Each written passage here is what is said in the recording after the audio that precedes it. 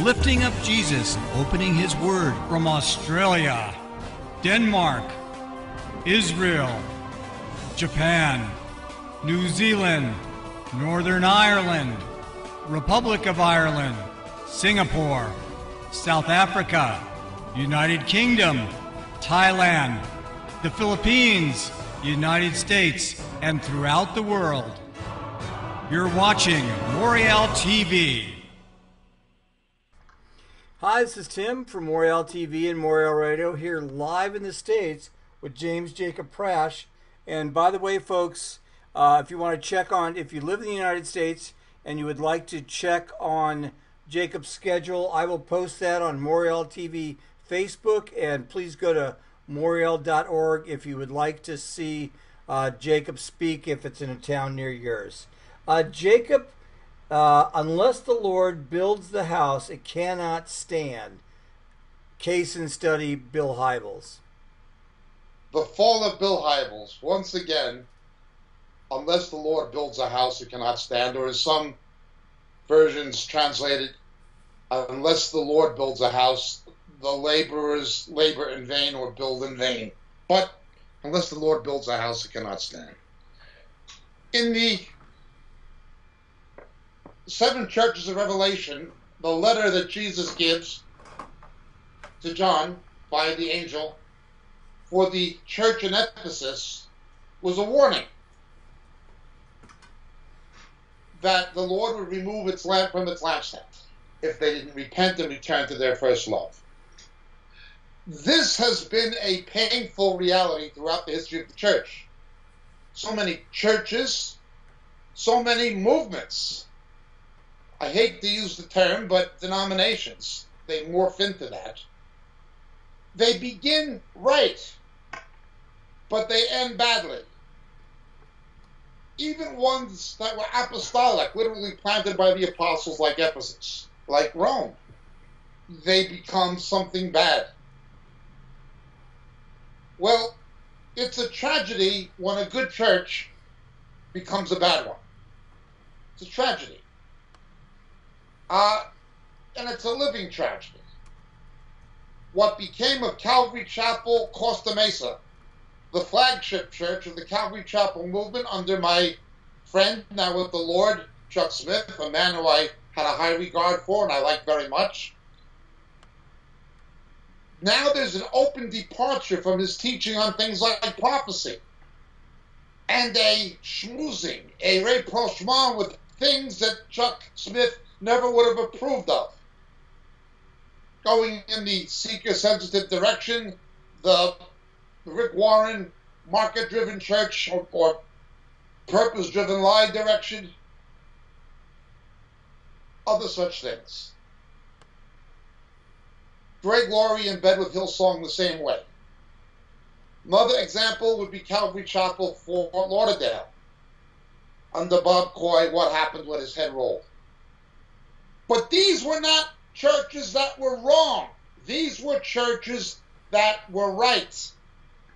And they went off under leadership that deviated from the Word of God, often going into immorality in some cases. But remember, just like nations, churches get the leaders they deserve. There's a market for the product. It's not just like a bad person came and misled the church. Paul warned the elders in Ephesus in the book of Acts, after my departure, savage wolves will come in among you, but even from among yourselves. Okay, it's going to happen. Chuck Smith knows soon or left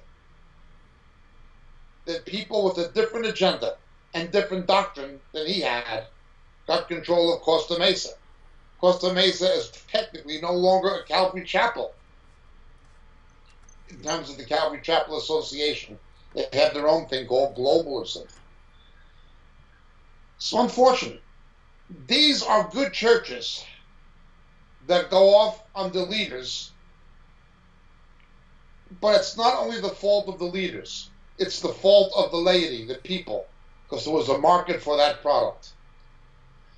Well, that's one kind of situation. It happened in Westminster Chapel in London, England. The pulpit of Martin Lloyd-Jones, Campbell Morgan, was desecrated by R.T. Kendall, who partnered with the homosexual alcoholic, the drunken pervert, Paul Kane. He went into the whole counterfeit revival of Toronto and so forth. Now, I say this as somebody who's not a cessationist. I do believe in the gifts of the Spirit, the charismatic gifts. I just don't believe most of what we see today is authentic or scriptural. But I don't deny what's in Scripture. But this counterfeit revivals like Toronto and what was being pushed by the Kansas City false prophets, by immoral men, Bob Jones, Paul Kane, proven false prophets like Mike Bickle. This is what R.T. Kendall went into. A good church became a bad one. Just like what happened in so many places. What Paul warned about, what Paul warned about in Ephesus, and what Jesus warned about in Ephesus, in the book of Revelation, and Paul in the book of Acts. Tragic when this happens, but it's historically happened many times, and it's happening today. Maybe with increased frequency, I'm sorry to say. I'm really sorry. God blessed and used Bob Coy. God blessed and used Chuck Smith. You know, God blessed and used Greg Laurie. At one point, they were right. Then things went off. Chuck Smith didn't go off, but his successor was off and is off. So, that's one kind of situation. But then we have another kind of situation. The Lord must build the house or it cannot stand. It may be a tragedy what happened in Westminster Chapel in London, where Martin Lloyd-Jones and Campbell Morgan once preached before R.T. Kendall got a hold of it. A tragedy, a shame what happened at Calvary Chapel, Costa Mesa, where Chuck Smith once preached before Brian Bartison got a hold of it. Or more tragically, when somebody who began right goes off and had been off for some time, like what transpired very, very painfully in Fort Lauderdale, Florida. Okay. But then we have the house that the Lord never built. It is not a tragedy that the Crystal Cathedral of Robert Schuller failed $156 million in debt. That was not a tragedy. That was not a good church that went wrong. That was a church that the Lord did not build. Schuller built it. Based on marketing. Based on positive thinking psychology that he got from the Freemason Norman Vincent Peale from Marble Collegiate Church in Manhattan. That was a house the Lord did not build. It was never built on the Word of God. Schuller went down the ecumenical road, said we should ask the pedophile protecting Pope the way home when he came to Los Angeles. Schuller said he wouldn't mind if his grandchildren became Muslims when he gave his pulpit over to the Islamic Grand Mufti of Damascus. That was a house the Lord never built. Who cares? It's not a tragedy. It was never meant to stand anyway. The Crystal Cathedral was meant to collapse. The Catholic Church bought it for a song. Schuller went out of business. That's what he was in, business. A bankrupt business to the tune of $156 million. Is that a tragedy? No. It's what should have happened. Calvary Chapel, Costa Mesa, that's a tragedy. Calvary Chapel, Fort Lauderdale, that's a tragedy. Westminster Chapel in London, that's a tragedy. Crystal Cathedral, that's no tragedy. Good. I'm glad. The Lord never built that house. I see one after the other. Once the freak show is over, people go find the next freak show. We've said this many times. What's left of the Airport Vineyard Church in Toronto, Canada, John Arnott? The freak show is over. Nothing. What's left of Brownsville Assemblies of God in Pensacola after the split and the financial scandal? Nothing. The show's over. Lakeland, Florida. What's left? Nothing. The show's over. Who cares? It's not a tragedy. It's what should have happened. It's exactly what should happen. You can build a church using marketing, using entertainment instead of worship, using motivational speaking instead of exposition of God's word, using hype instead of anointing. You can build a church on that stuff, but you can't make it stand. Well, now another one has hit the wall. Willow Creek, Greater Chicago. I only met him very briefly once at O'Hare Airport. We were on the same flight over from the UK to the States. Bill Hybels announced yesterday that he was leaving the ministry instead of seeing his tenure through. He was quitting 6 months early than he was tentatively scheduled to. Why? Why couldn't he hang on for another 6 months? There's no health issue. Because of this scandal. When he was first accused of improper behavior with women over a period of many years, decades, he said it was flat lies. Now all of a sudden it's mostly lies. And he apologizes, saying his reaction was defensive instead of making it a learning experience. What do you mean? And the women give accounts. He'd fondle me and kiss my stomach and all of this stuff and say inappropriate things to women and things like this. I don't know all what he did, and I don't care. I don't care. I'm just sorry for the sake of the body of Christ and our testimony. It gets into the public medium.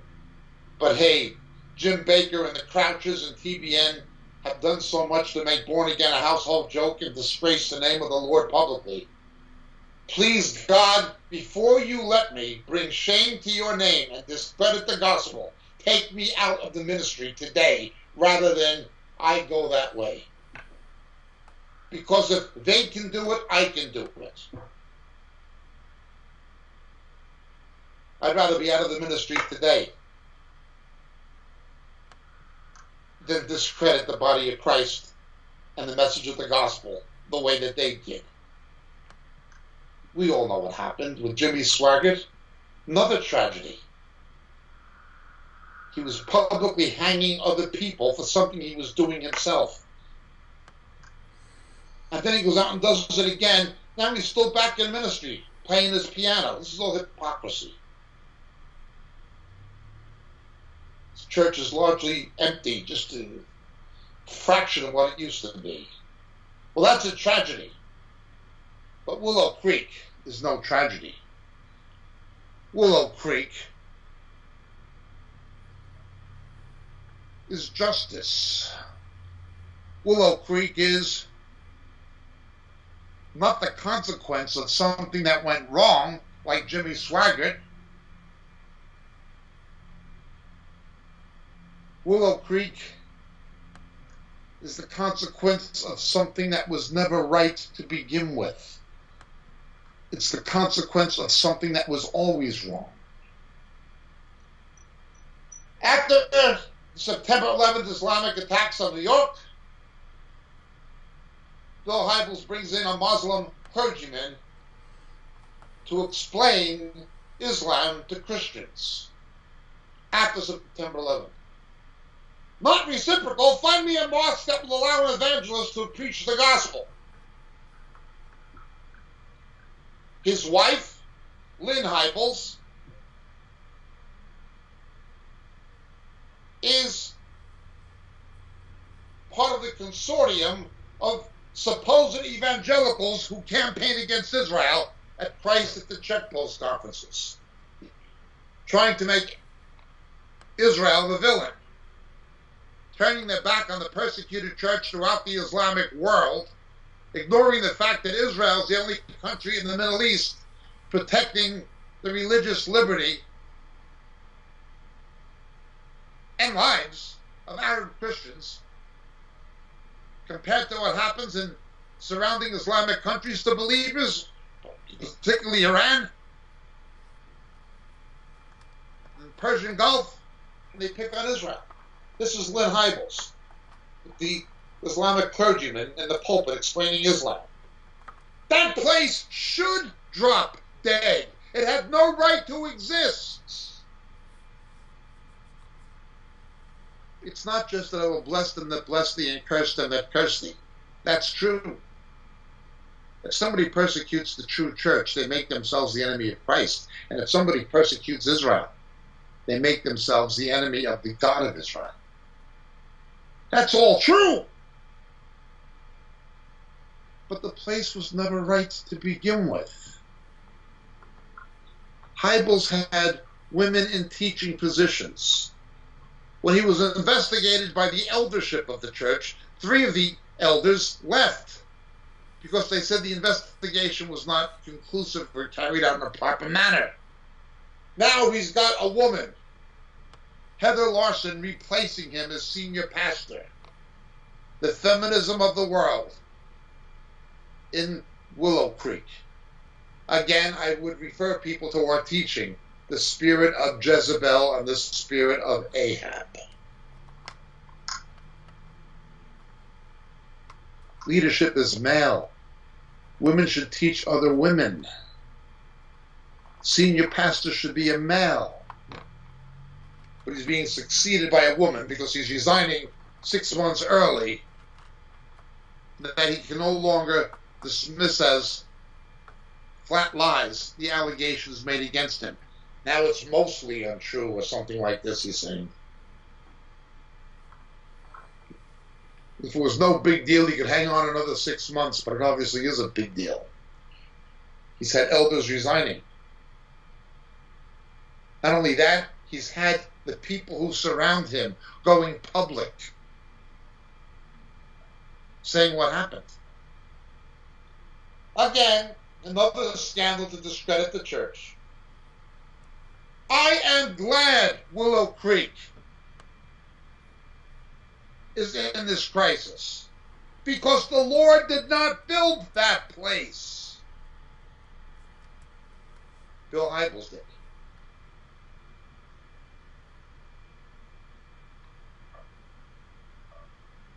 I have mentioned before, one of the most hypocritical episodes I have ever witnessed within what is supposed to be the body of Christ, bearing in mind that Hybels was some kind of a chaplain or spiritual advisor to Bill Clinton during the Lewinsky scandal, when Bill Clinton was using the Oval Office for perverse acts, inserting cigars into an obviously troubled young woman the age of his daughter, approximately. It was all sick and perverted. I'm sorry, but I don't want to go into the details any further than I have. And then he lies about it. He's disbarred for perjury. And of course, the mainstream media was all right with it, but so was Bill Hybels. He has Clinton addressing his leadership conference for pastors. 5,000 evangelical pastors, 5,000, come to Willow Creek to hear Bill Clinton speak about leadership. Twice, not once but twice,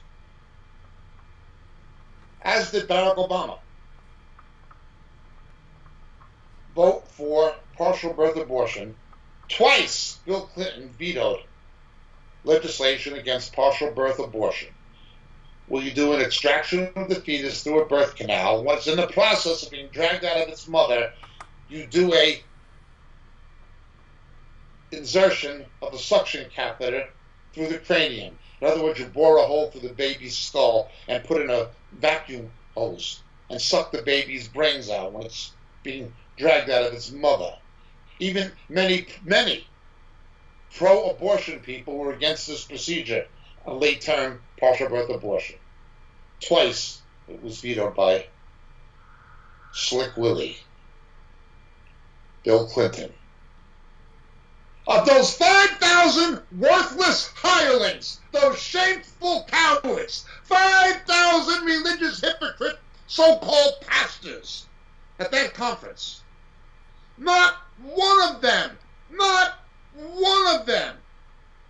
questioned or challenged Clinton on partial birth abortion or Hybels for having him there.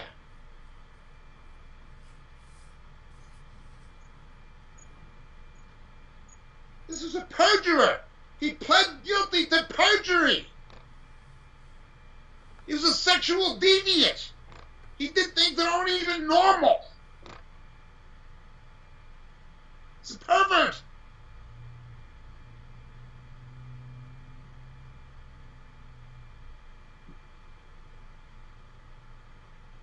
This was Bill Hybels' ministry. No, it's not a tragedy. It's the natural consequence of building a house instead of letting the Lord build it. When it's built on doctrinal error and the ideas of men. The whole Rick Warren thing, it came from Peter Drucker's the same. Marketing. Schuller, so much of what's come out of Fuller Theological Seminary, cum cemetery. Hybels. No, it's not a tragedy. It was the natural, inevitable result of what happens to a house that the Lord did not build.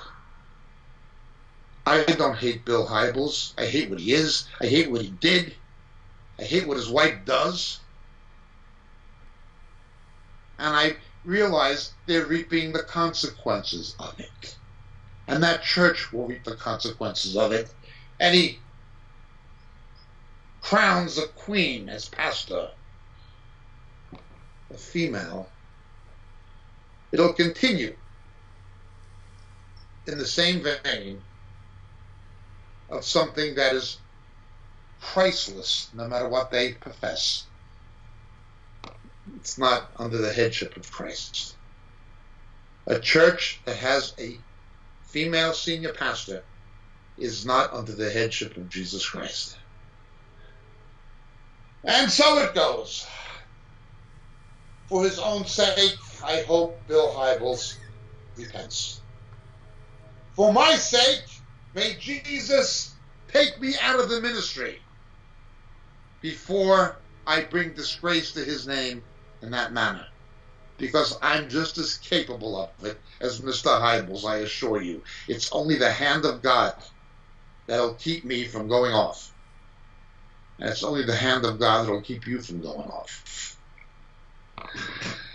No, I don't hate him. I just hate what he is, hate what he did. And I hate Willow Creek Church. Unless the Lord builds a house, it cannot stand. Calvary Chapel, Costa Mesa, Westminster Chapel, London.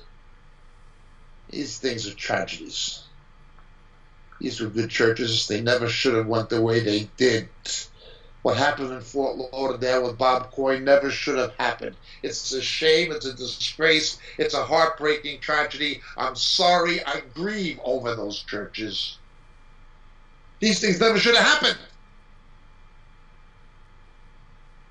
But Brownsville, the Airport Vineyard, the Crystal Cathedral, Willow Creek. What happened is exactly what should have happened. What transpired was exactly what was meant to transpire. The laborers labor in vain. Go ahead, Heather Larson. Keep it up. You do it. But you're laboring in vain. You're not under the headship of Christ, or you wouldn't be the senior pastor. Leadership is male. The builders labor in vain. And so it is. We ought not be surprised. My name is James Jacob Prasch. Thank you for listening.